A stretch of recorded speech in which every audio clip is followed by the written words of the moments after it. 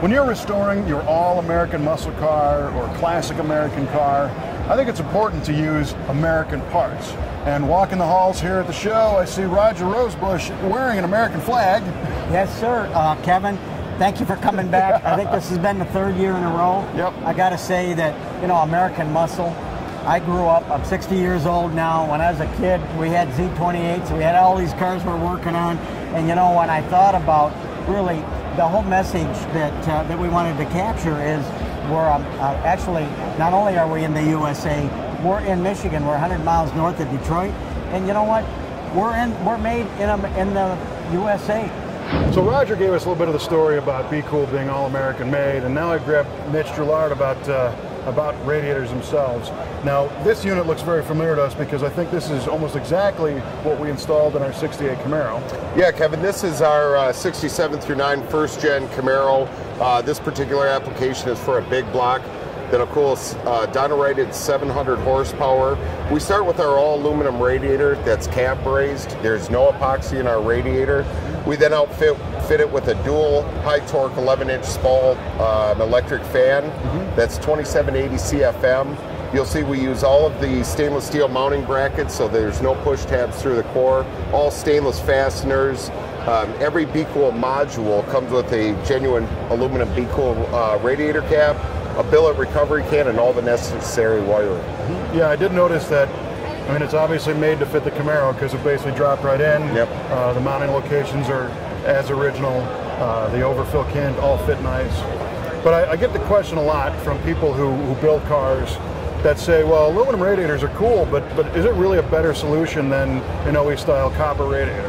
Well, with our radiators, we offer a money-back guarantee that they'll drop 20 degrees over a stock copper and brass radiator, much like your Camaro came from the factory with.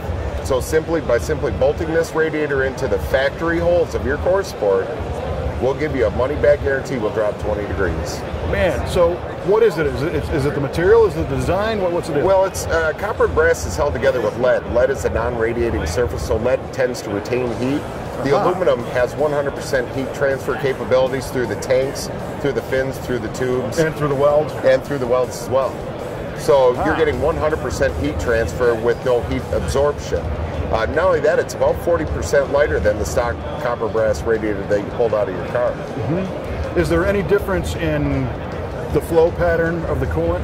No, this in 67, starting with the Camaro, GM put cross-flow radiators in there. So this is a cross-flow radiator.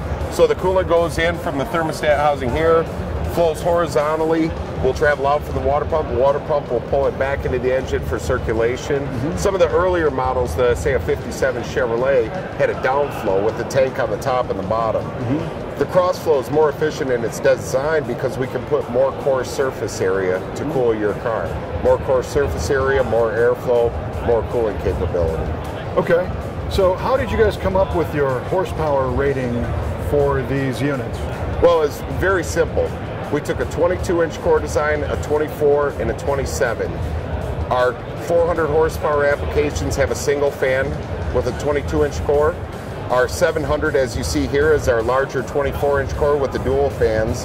And our 1,000 horsepower is a 27.5-inch core with twin 13s. So what we've done is we've made it painless for our end user to say 400, 700, or 1,000 without getting in all the mathematical and scientific equations.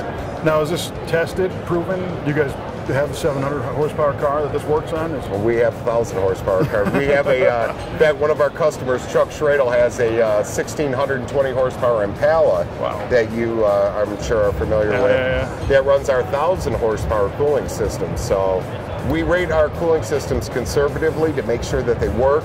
They're guaranteed. We test everything in-house on our own personal and company vehicles before they ever see a customer's doorstep.